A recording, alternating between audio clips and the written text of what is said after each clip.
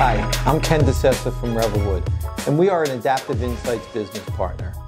You know, templates sent to users during budgeting and forecasting are really key components to any company's planning process. Today, I'm going to show you Adaptive Insights capability in this area. So let's get going. In the Adaptive Insights solutions, sheets are where you can enter data for planning purposes. Color coding is really important here. White cells, like these, are open for input. Gray simply means that the number is coming from somewhere else, maybe a supporting schedule. A blue background represents things like subtotals, and green actually represent actual data. So what you're seeing here is a forecast consisting of 3 months of actuals, and we're going to be forecasting out the remainder of the year. Before I move on, I'd like to say something about security. The Adaptive Insights data is accessed via a security system where you can assign individual securities to users based on what you want them to be able to see. I'm logged in as admin, so I can see all the data right now, but you would define your security so that people could see only data that's relevant to them. You'll see that I have a few selectors up here at the top. Right now, I'm in my forecast and planning for sales north. I could just as easily be planning for sales south by clicking that data, and now sales south data would show up. But I'm going to stick here and I'm going to keep planning in my sales north territory. Something else of note, the purple triangle indicates that a cell has a formula in it. Formulas are extremely easy in Adaptive Insights. For example, in this cell, you can see that this field is calculated by taking the FTEs, full-time people, and multiplying them by an assumption for the cost per head for a telephone.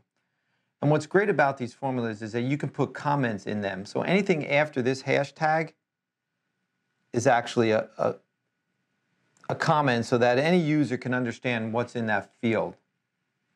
Another thing you might notice is a red triangle. A red triangle means there's a note contained within this cell. As you can see, we added additional finance staff. I could enter a note into any cell just simply by right-clicking on it and hitting Add a Note. So it's really simple to do. So as user is going to enter data into their plan by going into white cells and simply entering the data. Let's say we had a new maintenance contract. We could go and we could enter $1,500 into all those cells, or we can simply right-click and do things like copy forward to the end. There's a lot of shortcuts into how to enter data. That was just simply one example. Let's say, I'm going to save off that data, but let's say that I want to plan for an entire year as opposed to month by month. What I can do is I can go to the year-end number and I could type in what I want my year to end up at, and I get this breakback. And I'm just going to say breakback proportionally. And you'll see what it does. It was smart enough to know that I've got close to $16,000 of actuals already this year. It took that out of the $50,000 and reallocated the rest proportionally across the remaining months. So there's a lot of great features for being able to access data and enter data in Adaptive Insights.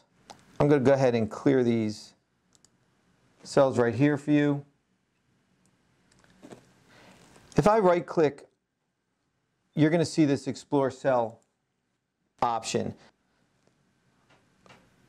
Explore Cell is a great tool. It allows me to go into any cell and see where that data is coming from and maybe how that data is calculated. It would show you the formulas if that was relevant. But what I wanted to show you here was this View Audit Trail. If I click on View Audit Trail, it's going to show me all changes made to that particular field. As you can see, it gives me the date and time that the change was made, the user, and it gives me the old and the new value. You can see I did these just today. It's a great feature that makes it really easy to understand what information has been entered into those fields. Earlier I mentioned getting data from a supporting schedule. I'm going to show you one of those supporting schedules now. So we always don't get to enter budget data at that individual account level, right? Take salary and wages, for example. We're usually not going to enter in just one big number. Most often, companies are going to want to plan by individual person. If we go into this Explore Cell option again, what we'll see is that cell is coming from a supporting schedule. And that supporting schedule is called our workforce planning schedule. And as you can see, there's a lot of data associated with this workforce planning schedule, a lot of information you can enter, such as their title, their start dates, their end dates, and this would be customized to how you do your staff planning. But the bottom line is this is a detailed schedule, and the summary of this data rolls up into that one account. And we could have as many of these supporting schedules as you'd like in the system, depending on the type of planning that you do.